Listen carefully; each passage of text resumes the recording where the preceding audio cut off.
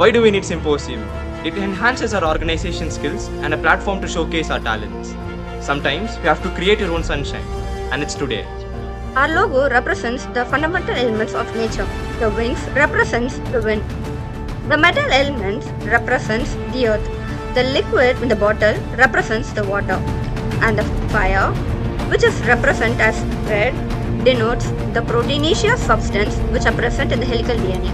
Air, water and fire portrays the eternal spirit of every CITian for a better future, and the DNA signifies the unique talents of each individual. As this field bridges the gap between engineering, medicine and global health, we have portrayed our faculties with the Helix DNA, which has long been a symbol for medicine and the medical profession.